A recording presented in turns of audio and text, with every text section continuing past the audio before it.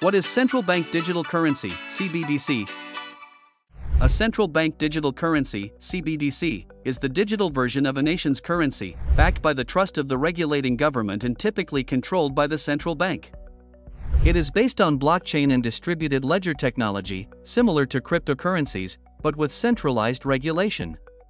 CBDCs are still in development, with countries like China and South Korea already having conducted pilot tests. CBDCs offer several advantages, including faster transaction speeds, cost efficiency for governments, and enhanced security over traditional banking systems.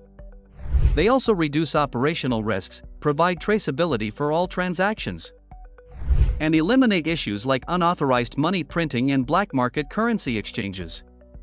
By transitioning to digital formats, CBDCs can save on the costs associated with printing and minting physical currency. Unlike cryptocurrencies, which operate without central authority and have limited regulation, CBDCs are regulated by the government, making them more stable and widely accepted.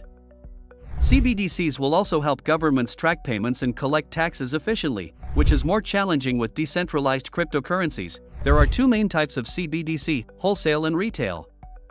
Wholesale CBDCs facilitate transactions between financial institutions, streamlining cross-border payments, while retail CBDCs are designed for everyday use by the public, replacing physical cash. Central banks are exploring two systems for CBDC implementation: token-based and account-based.